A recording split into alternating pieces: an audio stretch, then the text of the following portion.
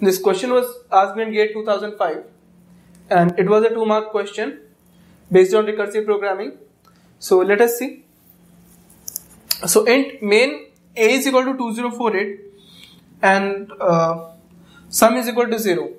That means there are two variables a and sum. So the value for the variable a is 2048 and the value which is stored in sum is 0. Okay. Then we call the function foo and I pass the value of a and sum.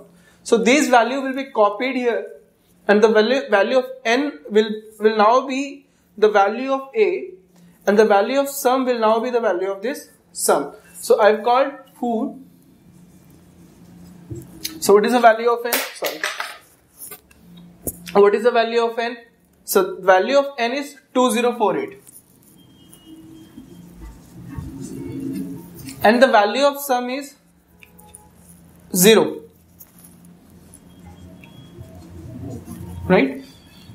Then there are two variables k and j into the foo function. So there is a variable k and the value of k is 0. There is a variable j and the value of j is 0. Then if n is equal to 0, then return. Now the value of n is 2048. 204 is not equal to 0, therefore this statement will not be executed. Then it is going to execute k is equal to n percentage 10. That means I am going to divide n by 10 and what will be the remainder? As I am going to store that remainder into k.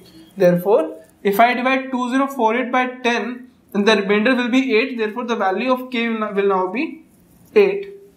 And j is equal to n by 10. That means if I divide n divide by 10 and then whatever the question will be, it will be stored in j, right?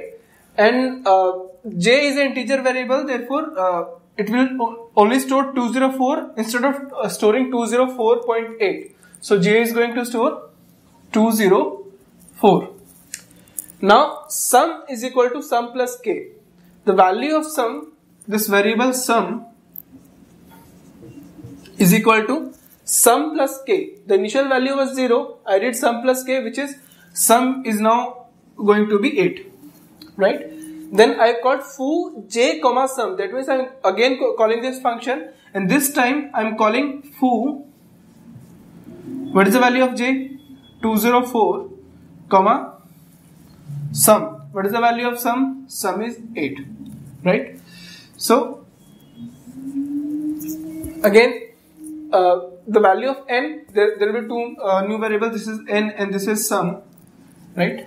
And k is equal to 0 and j is equal to 0. For this foo, there are two variables, k is equal to 0 and j is equal to 0. Now this k and j are not static variables, so make sure you don't confuse it with static variables. So they have not explicitly specified whether they are static variables or not. They are not actually static variables. So the value of n is 204, which is not equal to 0, so this statement will not be executed. Then k is equal to n percentage 10. So what is the value of n?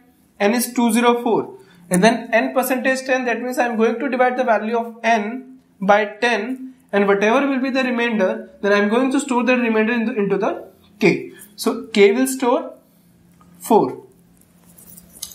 Then j is equal to n divided by 10. So j is equal to 204 divided by 10 and then I am going to store that into an integer variable, therefore it is only going to store 20. So because it is an integer, it is going to neglect the point part.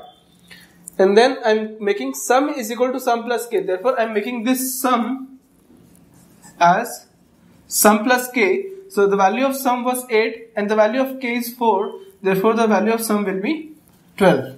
Right? Then again I am calling foo.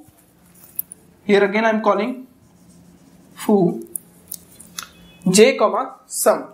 The value of j is 20. The value of sum is 12. Then n is equal to 20 and sum is equal to 12. Right? Then if n is equal to 0, no, n is not equal to 0, k is equal to n percentage 10. Therefore the value of k will now be n percentage 10, which is 20 percentage 10 is So that is remainder. So the value of k will be 0, and then j is equal to n divided by 10. So j is equal to 2. So 20 divided by 10 is 2. So then sum is equal to sum plus k. So the value of sum will now be sum plus k, which is equal to 12 plus 0 is equal to 12. Therefore the value of sum will be 12. And then again I am calling this function. Then I am passing the value as foo j comma sum. The value of j is 2. The value of sum is 12. Right? So these are the new values for n and sum. Right? So then k is equal to 0. There are two variables, k is equal to 0 and j is equal to 0. Then n is not equal to 0 because the value of n is 2. Then k is equal to n percentage 10.